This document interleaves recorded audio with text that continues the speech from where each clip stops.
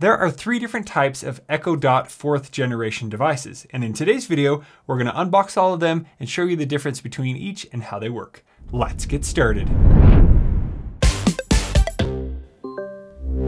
Hey everybody, welcome to Tech with Brett, where I help tech work for you. So here we have the Echo Dot 4th generation, we have the Echo Dot with clock 4th generation, and here we have the Echo Dot Kids Edition 4th generation dot. So there's a little bit difference between all of these, but today we're gonna show you how they are all the same and exactly what's different. Here on the side of the box, you can see that they all have the 3.5mm line out. So unlike the Echo 4th generation, these don't have the line in. So these only do line out.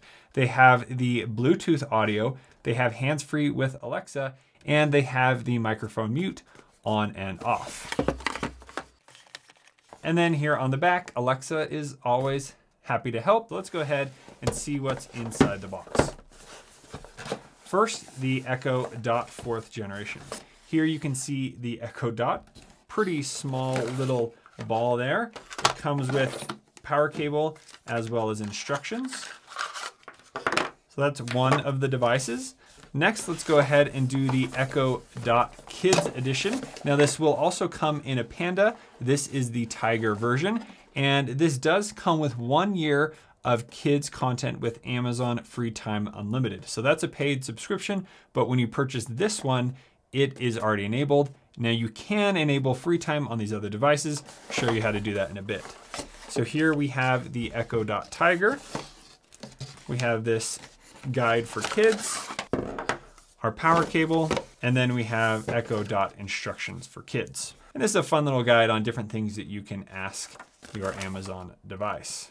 And last here we have the Echo Dot with clock. So far these are pretty much the same. This one does have a clock built inside.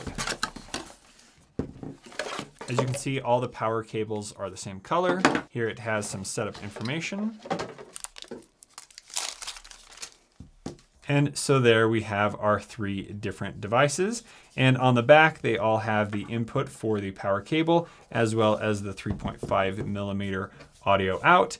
And then here on the top, you do have your mute button. So when you press mute, it's going to glow red around the bottom, showing you cannot speak to it.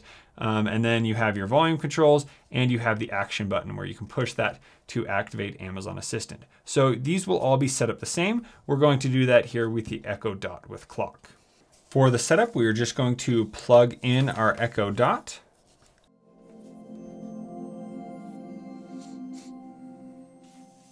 Hello. Your device is ready for setup. Just follow the instructions in your Alexa app. Hola, vamos a empezar. Instala la app de Alexa y sigue las instrucciones. Bonjour. Votre appareil est prêt pour la configuration. Téléchargez l'application Alexa et suivez les instructions. Bringing your device online. Just a moment. Your Echo is ready. Now, since I purchased this on my account, it automatically linked it to my Wi-Fi and everything, and it's ready to go. If you don't see that option, you want to head into the Amazon Assistant app. You're going to head to Devices. You're going to select the plus, and then select Add Device, choose Amazon Echo, and then Echo or Echo Dot, and it will probably have an orange ring. You're going to select Yes, and then go through the process to add it to your account. Now to change the name of our Echo device, we're going to head to the Echo and Alexa option, and we're going to scroll through and find our different devices. So here we have Brett's third Echo Dot. That's what it named this one, and you can easily tell by just changing the volume. And when I change the volume, over here you can see that the device is changing. So I'm going to select Edit Name. The new name is going to be Echo Dot Clock. And then make sure you select Enter to save that name. Now let's go ahead and look at the settings here with the clock. So right here you can adjust the volume just by simply going up. You also have the controls right here to adjust the volume, and it will say the number of the volume here on the screen. So you can see I'm at 6 or 5, so it's nice that you have that visual input of where the volume is actually at. Here you have audio settings, so you can adjust the bass, mid-range, or the treble. Next, you have Bluetooth devices. So there's two ways in which you can do this. One is I could turn on pairing mode and pair my phone over to this, or if I have a bigger speaker, I could pair my Echo Dot to the bigger speaker to play music onto. Now, I actually have a full in-depth video on how to use all these Echo settings that I'll leave at the end that you can see for the new Echo 4th Gen. Next, you have the option to change Wi-Fi. Here you have what speaker it's going to use. So you can have the preferred speaker in the room. You can also have Alexa automatically choose. You can have it use the built-in speaker, or you can have it use the aux cable if you do have something plugged in, or you can choose Bluetooth there. Scrolling down here, you do have the option to make a stereo pair with a subwoofer. Here it's showing what we could pair together. Let's say we choose the clock one, and then it will only allow you to pair with other speakers that are the same type. So I could pair it with my Echo Dot 4th Gen, or I could pair it with my kid's Tiger speaker here.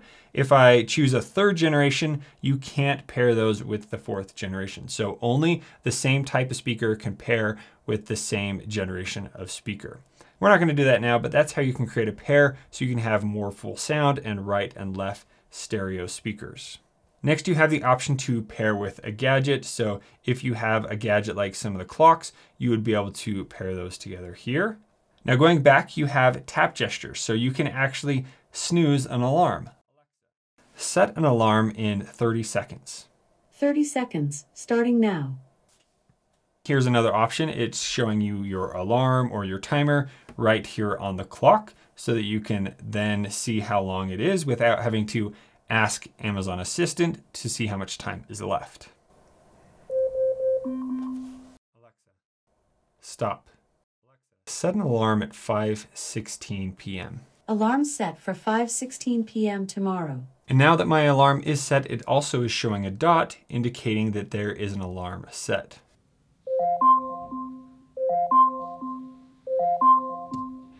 You can also press the action button to dismiss the alarm. Here you have sounds, so this is where you can adjust the alarm sound. You can change the notification or no notification. And you can also change if this is going to be a communication device and if it starts a ding at the start of the request, end of the request, and as a sound detection device. So that is where you can customize all the sounds.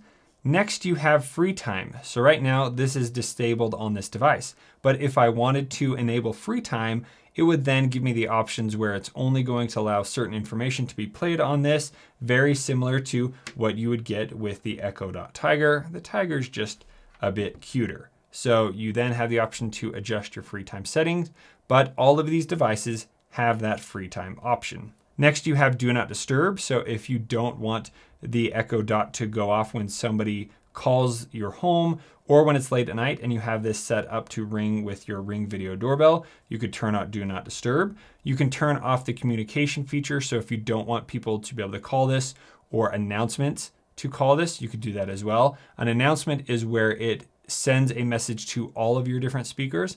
Alexa, announce I'll be home in 30 minutes. Announcing. I'll be home in 30 minutes.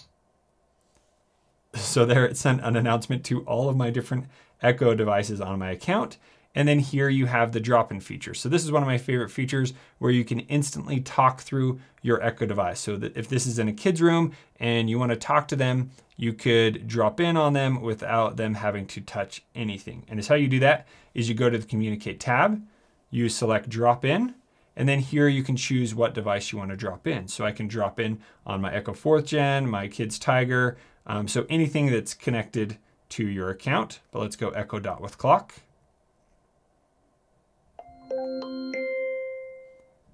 Hello, how are you? And so that allowed me to talk instantly through this device, through my phone, or you can use another Echo device. You just ask it to drop in on a speaker and it will do that as well. And then here you have the option to change the location of the device, so that will help with getting weather information. You can change the time zone. Here you can adjust the wake word. So if you want it to start by this word, or you can start by Amazon or computer or Echo, you have the options for all of these speakers. And then you have the option to turn on follow-up mode. So follow-up mode allows you to give a command, and then without having to say the wake word again, you can give the command again. So you would turn that on there.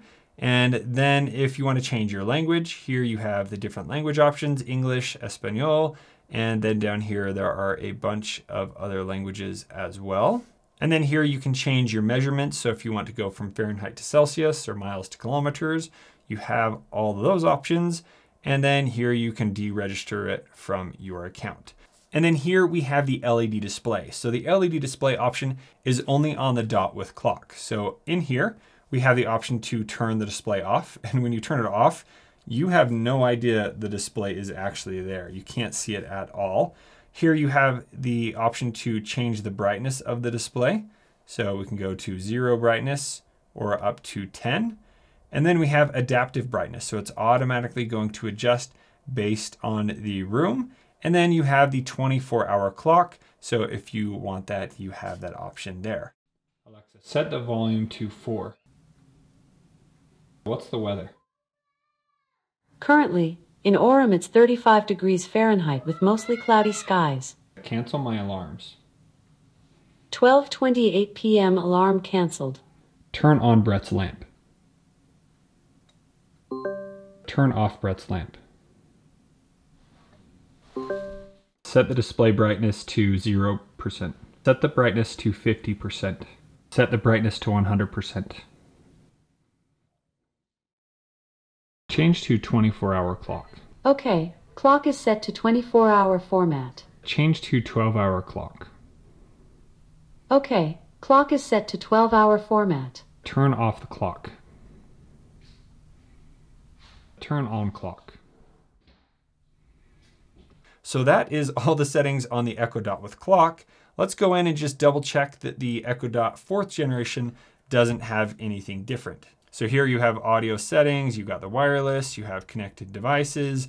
Right here, it's missing the LED option. So that's not on here because there is no clock available. You still have the tap gestures. You still have the option to turn on free time. And so pretty much everything else is going to be the exact same on this device other than the LED clock options. And last, let's check out the Kids Tiger. So here we have all the same options. Again, no LED. You do have the tap gesture. Here, free time is disabled, but let's go ahead and turn it on this device. Complete setting up free time on this device in the Alexa app. And here it's giving me the option to set up my 1 free year of Free Time Unlimited because I purchased the Kids Edition device.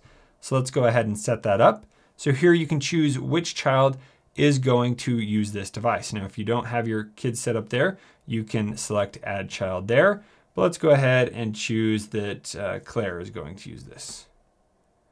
Select Continue, and now it's registering this device. To learn more about all the things we can do together, just say, Alexa, let's go. And so here it's saying we've enabled the popular Alexa features in the kid-friendly way. So here you can use certain music providers. It has enabled an explicit filter. You are also able to use communication and call, and all those features are available still in free time. At first, when free time came out, you couldn't control smart home devices, but now you can, which is really nice. So we're gonna select Continue. And here it's showing us some of the different things that we could do. So we could open free time, we can play music, we can ask different questions, we can communicate by drop-in and calling and messaging, and you have the option to set alarms, and you can have it read stories. And there's a parental dashboard as well that you can control all of the settings that are available. So once you're done, you can select the X up here, and now the free time is enabled. And if you want to adjust any of the settings, you can go into here in free time settings, and you can select a child, and then it's actually going to take you into this section where you can control all of the different content that is available. So here you can add specific content, you could set daily limits. Here you can see the devices that are enabled. You can enable communication, smart home access, music, and personalized skills. Now there are certain skills that are approved when you are using free time. Now let's go ahead and try some commands. Alexa, turn off glitter. Okay. Alexa, turn on glitter. Okay. Alexa, set glitter to blue. Okay. Alexa, read me a story. Getting the selection from Claire's Audible library. Resuming Beauty and the Beast. And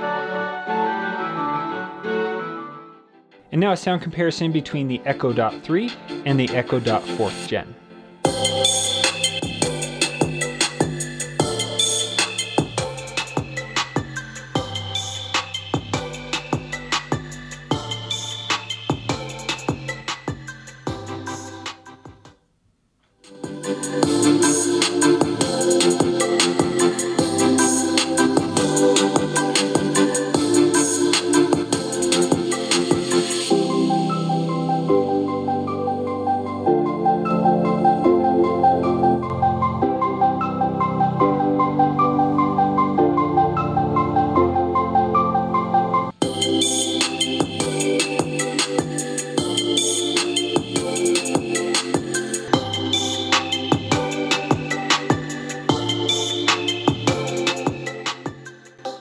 While the Echo Dot 3 did sound pretty good, the 4th gen sounds much better, more clear, and I felt like it had much more bass.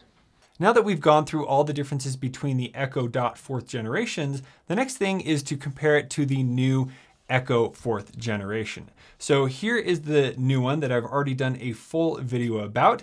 And as you can see, one of the main differences is the size. So it's much larger. It's going to give you much more sound. Now there are a few other features that this has that these other ones don't have. So the first one, like I mentioned before, is this has an audio input. So if you have a computer and you want to plug a computer into this for a speaker, you are able to do that. With these, you can't do it by plugging them in, but you can do it over a Bluetooth connection. Next, this has a temperature sensor built in on the device. So it can know the temperature in your room and you can integrate that into your different Amazon Assistant routines, where these don't have that option. The third thing is this has a Zigbee hub built in. So that means you can connect different smart devices directly to this that require a hub, a Zigbee hub. But with these, they can't be connected directly to this. The devices would need to be compatible with your Wi-Fi, connect to your Wi-Fi, and then you can control them with these devices, all of these devices in that case. So those are the three main differences. And then the last feature that would be different about these are the sound. So let's go ahead and play some music over here on the Echo Dot with clock. And then I'm going to play some music over here on the Echo 4th generation so that you can see the difference. Now this is playing over Bluetooth, so it might not be as high of quality as playing over Wi-Fi.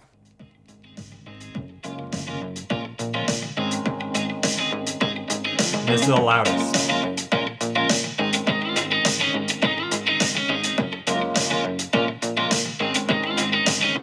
All right, let's try it with the Echo 4th gen.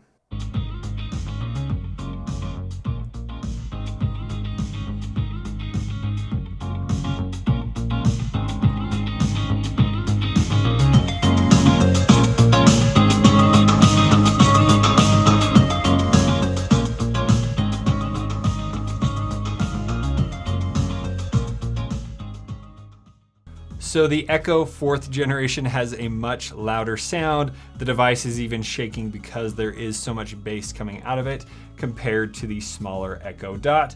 But they both work as pretty good speakers. I definitely would prefer the sound of the Echo 4th gen in a bigger room. And so those are all the new Echo devices compared to the new Echo 4th generation. If you have a question about any of these devices, please let me know in the comments below. And today I didn't really go into voice commands and things that you can do. Hopefully you've seen a few of those videos before, but if you want to check out my Kids Edition video where you can learn about things that you can do with the Kids Edition, check out the video over here on the side. And to see my full ultimate startup guide for your Echo device, check out the video over here. Thank you so much for watching. See you on the next one.